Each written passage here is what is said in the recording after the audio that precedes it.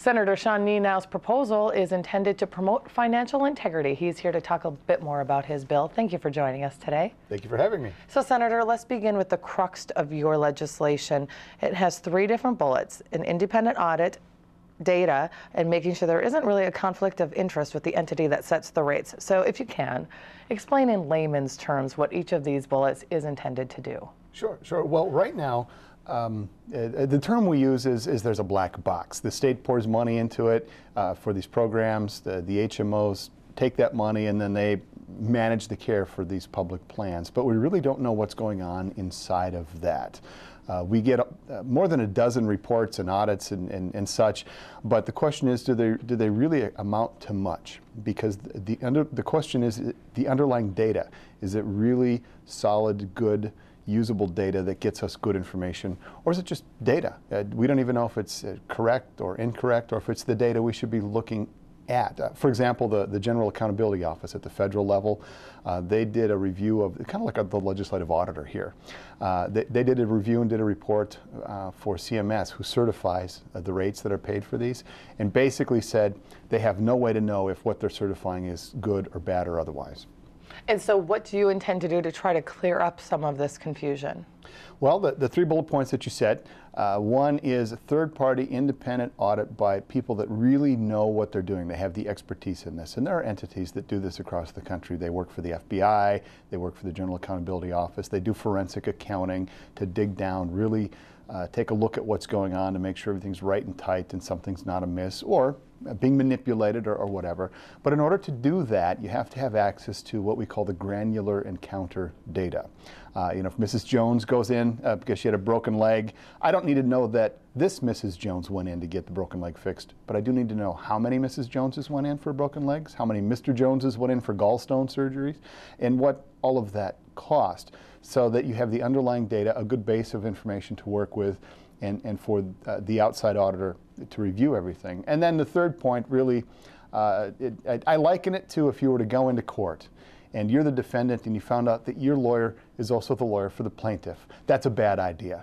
And that's what the third bullet point is. It has to do with our actuary, the company that sets the rates. There's no prohibition in law right now for our actuary to be the actuary for the plans. And the plans can benefit or lose money based on where those rates are set. So we should each have our own actuary, just like in a court of law, you should have your own lawyer. And it was recently reported that there was about $30 million in overpayments to UCare, which were paid back.